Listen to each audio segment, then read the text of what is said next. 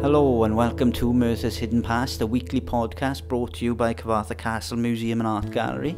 My name is Christopher Parry and I work at Cyfarthfa Castle, and this podcast is all about Merthyr Tydfil, where Cyfarthfa Castle is. And yeah, it's about the hidden stories in Merthyr's past rather than the ones that you can easily find out by a quick search of Google or anything like that.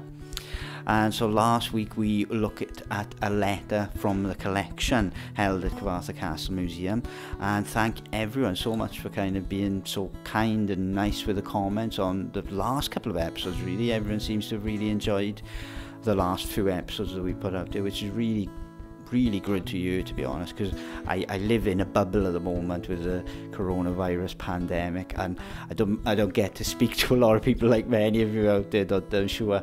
So it's like I'm talking to myself in a room, and then you hear it, and I never know what anyone thinks until you tell me. So it's nice to hear. But yeah, this week we're going to be focusing on a unique part of Merthyr's history, really. It's a part of Merthyr called China, and some people may have heard of it. It was renowned to be a criminal empire within Merthyr, and we're going to be looking at it and trying to find out how it was an empire based upon prostitution more than anything else. And yeah, so have a listen. If you like, please share it and comment and get it out there as much as possible. But I will stop waffling on now and get to the subject at hand. So I hope you enjoy.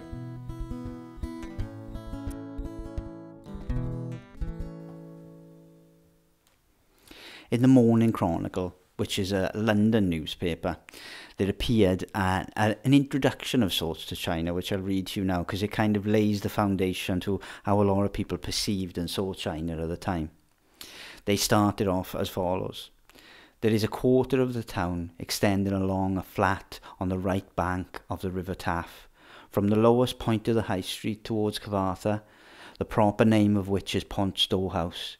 But like the unhappy, lawless people who inhabit it, the place has an alias, and it is generally known by the name of China. The houses are mere huts, stone low, confined, ill-lit, and unventilated. They are built without pretensions to regularity and form a maze of courts and treacherous lanes, hardly passable in many places for house refuge, rubbish, and filth. In some places they are considerably below the level of the road, and the descent is by ladders. Such houses are called the cellars. Here it is, in the congenial atmosphere, the crime, disease and penury of Merthyr Tydfil, for the most part, live. Thieves, prostitutes, vagrants, the idles, the reckless, the desolate, all here live in miserable companionship. Merthyr's China has achieved almost mythical status amongst the history of Merthyr Tydfil. Many historians put it up against Whitechapel in London and many other dens of iniquity scattered throughout Victorian Britain. But I don't expect everybody to know where China is in Merthyr, so first and foremost we're going to start with a brief idea of where in Merthyr China was. Simple as that. China formed part of a larger area that was known as Pont Storehouse. Now, Pont Storehouse loosely translates as bridge to the storehouses, and that bridge that it's referring to is Jackson's Bridge, which is still standing in Merthyr Tydfil and is next to what used to be known as the Wellington Pub. I think it's now the Red Spice Indian, and with Dixon Street on the eastern side and then Georgetown on the western side of the bridge. And so that is where China was, on the eastern side of that bridge, but it was lower than what the level of the road is now. Because if you go to Dixon Street and Jackson's Bridge now, the whole road is lifted up, but China was originally 12 feet below the level of the road, which is really important, which is why I mention it, because if you walk through Victorian Merthyr and you walked along that street, you wouldn't be naturally guided into China, because if you walked along Bethesda Street, you would see quite nice shop windows and pubs and things like that, but then you might see an archway, and in that archway is a staircase that led down, and you go down 12 foot or so, and then you end up in China. So China was almost kind of, you couldn't see it from the main road. On the western side of it, it was walled in by the River Taff. On the eastern side, it was walled in by different buildings, and on the southern end, it was walled in by the Bethesda cinder tip. And so China was really a kind of very hidden, guarded little hovel, which is why it kind of got this reputation more than anything, because it wasn't really invisible sight, so people often used it to do more underhanded things, obviously, mainly prostitution and theft. So prostitution and theft, and then violence and drunken disorderly behaviour that would spread from that activity was rife in China. But it wasn't suddenly named China one day. Someone didn't just wake up and go, oh, that place is China. It did actually have a few different names scattered over the years, and the major ones are that it would just be called Pont Storehouse in general. The other main one is the cellars, which is referring to the level of it, because it was below the level of the road. The cellars, 12 feet below the road, the houses got that name, cellar, because they're down low. And it got quite a reputation back in the end of the 1830s, because this is when Merthyr's population was really hitting all new figures and blowing all records in Wales out of the water.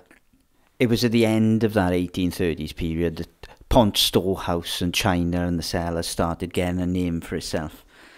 Namely, there was a gang that was called the Pont Storehouse Gang, and this is this first kind of indication of the press being interested in covering this, because there was members of the Hudson family, the Watkins family, and there was a prostitute named Mary Davis, who was nicknamed Mary Strap, and they were all regularly thieving and pinching and beating people up in general, really.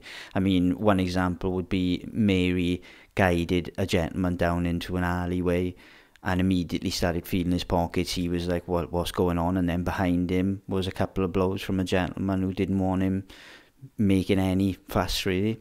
And then they beat him and robbed him, and that happened all the time. And this gang got a reputation as being known as the Pont Storehouse Gang long before China became known as China. So cellars was one name for China, but then the name China was the one that really solidified it in Merthyr's history, because it's so different from everything else. And historians have been trying to kind of gauge why the name China had came in many times over, but it's fairly straightforwardly simple when you kind of look through the newspaper accounts and other things as to why China was known as China. It was nothing to do with opium, nothing to do with Chinese people living there, nothing to do with that. It's a simple fact that it was to do with tea. The temperance movement in Merthyr was a massive thing, and there was a Wesleyan chapel and two Wesleyan chapels on Merthyr's High Street, and the Wesleyans and a person named Father Watkins, who was part of the Wesleyan chapel, was a big part of the temperance movement, and he despised this kind of culture of alcoholism and debauchery that was growing, as he saw from China and from Cadraw. So in Cadraw, and which is another part of Merthyr, in those two locations, the cellars and Cadraw, he would hold sermons on a weekly basis on Sundays and try and convert people to give over to alcoholism, to not give in to alcoholism rather, and instead drink tea as a viable alternative, pushing that part of the temperance movement to drink tea as an alternative to alcohol and all that. He ended up with little to no success in China in converting people. In fact, the newspapers often took the mick out of him in various points, saying he converted one person. But ever since he tried to convert people, people started calling the area in around 1843 Little China or China Vach. And after that, it was just shortened again to just simply China. And it was simply named China because of this kind of promotion, tea over alcohol. It all ties in as well when you kind of look at it, because Father Watkins' sermons were all happening in the first part of 1843, and the first time China is named China appears in that same year as well, later on in that year. So China is already kind of setting itself out apart from other locations where criminal activity is happening, because the location is almost like if you were putting a fictional novel down and you created this perfect little criminal location, it would be like with only one entrance in through a dingy archway 12 foot below the road. It would be full of debauchery and alcohol and all that type of thing. That's not to say that there weren't hundreds of normal people there going out working, because there was. When you look at reports from China, censuses and other things like that, you see that there are hundreds upon hundreds of normal, everyday people working as puddlers, as miners, as everything you can imagine. But then there was this criminal element there that Merthyr despised, and that the press then pushed and advertised through the roof, because when it achieved that China name, it started all of these other things coming with it. So they give the place an emperor and an empress, so that China needs an emperor and an empress. So they give the biggest criminal, as they saw it in the press, the name Emperor of China, and then his girlfriend would be the Empress of China. And all this kind of melodramatic fictionalization of crime started happening massively in the press. More often than not, the criminality in China revolved around a certain thing, and that was theft. Theft of money and of property and of clothing and of food and all that type of thing. Larceny was the biggest singular crime in China. And the prostitutes would be an integral part of organising that crime. They had some amazing names for prostitutes as well in the Victorian period in Merthyr. Some of them called them Nymphs of the Pave. One was called Angels with Clipped Wings, and just the most absurd things you've ever heard. But anyway, the prostitutes would normally have a person with them. We now would call them a pimp, but back in the day they would be called a bully. And the bullies in China would be kind of the hard man. They normally kind of Welsh in their 20s, labourers, strong guys. And what they're there to do essentially is to make sure that nothing happens to the girl, because that girl is paying them her cut. They split in whatever profit she gets with him, so he's there as her protector. But not only that, is a lot of the time they play in a game in terms of the woman is drawing a man in to China, and then while he's distracted with the woman, the man then comes up behind him, knocks him out or beats him up violently, and then takes his money. And that's kind of the game. And a lot of people in China would get caught this way. Often the prostitutes in China would do something that I every time I read this in the press, and I read it quite often, it would always make me laugh. And they would do this all the time. So many guys got caught this way. It's brilliant, I think, to be honest, because more fool them, in all honesty, is the women would entice them into a bedroom down in China. They would, agree a fee or whatever, bring them down into their house in China, and then the man would start undressing. And then she'd ask him to lie down, and then they would grab all his clothes and run out of the house. And lo and behold, they didn't even live in the house they voted it. They were just using it as a doss house, as a brothel or whatever. Someone else's house was they were giving them a couple of pence for it. And then the guy is kind of obviously not going to give chase because he hasn't got trousers on, so he's kind of stuck there. And they get away scot-free and steal all his money, which happened so many times. So many men were left trouserless in China in the 1840s and 50s. You wouldn't believe it, honestly. The press even started handing out, or printing rather, warnings in the newspaper saying, "Caution to strangers, the cellars have again been the scene of some infamous practices." And they were referring to, at the time, two men just arriving. This is in 1846. Two men arriving in the town looking for work and not being familiar with China is what they were saying, which I'm not sure they were. I'm not sure it's true, rather. But they were accosted by a nymph with the blandest of smiles, the newspaper said, and the young woman took them into one of the dens in the cellars, and her and her mother made a meal, apparently, according to the guys. There was nothing untoward going on at all, but apparently they ended up sleeping in the house. No one talked about any sex or anything like that. That never happened, according to this newspaper account. But yeah, and they were awoken with having all of their possessions being stolen while they were asleep. And then, when they woke up, bullies came in, which were assisting these two women, and beat them up, and then they had to go to the police to try and solve the whole crime. And it's time and time again, the same kind of crimes kept coming up in that way, really. The names of some of the prostitutes as well, and the aliases they were given, like Mary Bootstrap and Jane Thomas, who was alias was Big Jane. Look, they're just ridiculous names that are associated with these, but they pop up in the press time and time and time again. Like, take for instance, just within a couple of months in 1847, Anne Evans and Catherine Watkins were charged with robbing David Thomas of a Saturday night. They obviously appeared and tried to distract him and then pickpocketed him. Big Jane, who I just mentioned, was arrested for being drunk and disorderly in the early hours and assaulting another woman from the town. Hannah Styles, another prostitute from Merthyr, was charged by another prostitute from China, with assaulting her.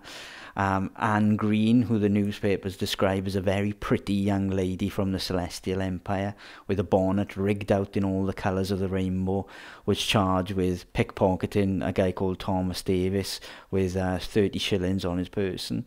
And it goes on and on and on and on and on. But the weird thing is when you get these long articles, they always tend in the press to focus more on the male characters. And obviously, it's just a general kind of siding of the male story over the female story in this period, which is quite often the case, really. But it is definitely the case. The female prostitution, female theft was the most prolific in terms of sheer numbers of crimes coming out of China by far and away. And all of the criminality was connected in some way to those prostitutes, whether they were bullies being violent towards them or whether it all revolved around that core prostitution within China. And I think this is why it kind of offended a lot of Victorian kind of ideals and ways, and why China was kind of targeted more than any other part of Merthyr, because there was certainly crime galore happening all over Merthyr. You know, there were other brothels and other places in Merthyr and other violent crimes happening, other murders, loads of things happening. But China was seen separately to this. And it was probably partly to do with the press coverage of China and how the police almost took it as an affront that they'd even there to be taking the mickey of and saying, oh, China again, or the sellers again, or this crime or that crime. And so the police really targeted from 1844 to 47, they really targeted China and China's population, and they tried to transport and get rid of as many criminals as they saw it as possible. In 1847, it's an interesting year, that, because the police fully have an all-out war to end the criminality in China. They throw everything they've got at it. Newspaper articles appear saying war in China and all this type of thing. And it says that within a 12-month period between 1846 and 1847, they've arrested over 50 of the most notorious characters from this disreputable district, charging them from all manner of crimes, from stealing from people, highway robbery, theft, any number of different things. There was such a lack of criminals by the end of 1847, and the newspapers even reported quite sarcastically on the fact they called it a deserted village.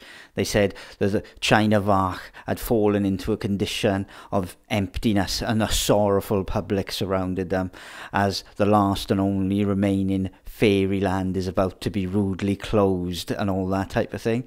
And they really wax lyrical about how so many people have been sent away, and how the heights of criminality of China are now long gone. If you needed any more convincing from me that China was built on the female prostitution and that criminal element was at the heart of this reputation, you just look at the 50 criminals that they are talking about in this year in 1847. When they discuss the 50 notorious criminals being sent out, they name a few in the press. They name the Hudson family, they name Benjamin Blackstone, the Emperor of China at the time, and all these men. And they leave out a massive chunk, which is a fundamental part of that whole. When you break it down, 11 out of the 50 convictions are male and 39 are female. So 39 out of 50 are the most notorious criminals China has, and they were the ones that were the war was being pitted against by the police, essentially.